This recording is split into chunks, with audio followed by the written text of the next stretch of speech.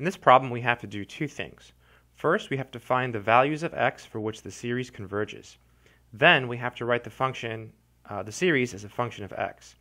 So to do the first part, to find out the values of x for which the series converges, notice that this is geometric and your r is equal to 3x.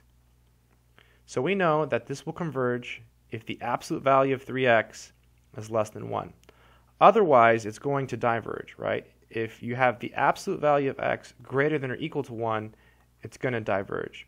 So the only values of x for which the series converges are the values of x that satisfy this inequality.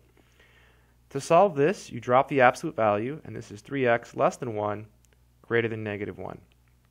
Then you divide everything by 3,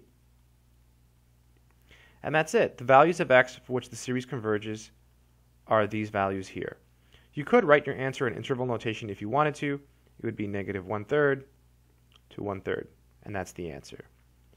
To find out what the function of x is in this case, you just use the formula. So the formula we're going to use is a little bit different than what's found in textbooks.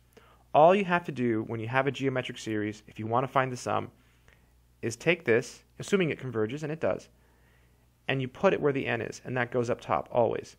So it's 3x to the 1, always. So if there's a 2 here, you just put a 2 here, always works.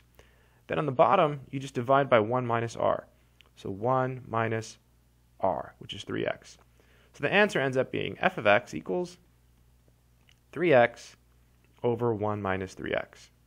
So this series is actually equal to this function on this interval. That's what's going on here. It's pretty cool. That's it.